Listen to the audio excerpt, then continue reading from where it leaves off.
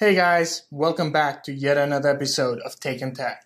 In this episode, we'll be looking at how to manage the Android app storage.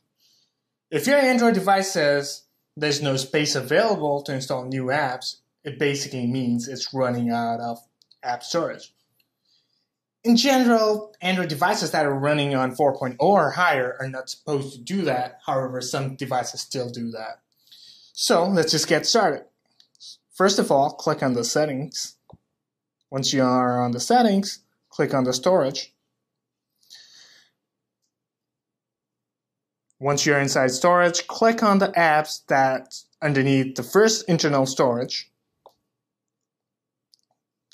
Now check out the information over here. It says 776 meg use. Now let's just say we want to move WPS Office to another location. So just click on it.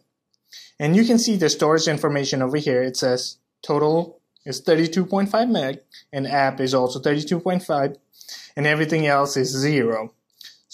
So just click on move to internal storage.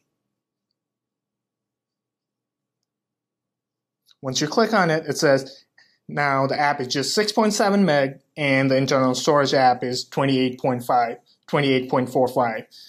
Now let's just go back to settings and click on storage and click on the same app.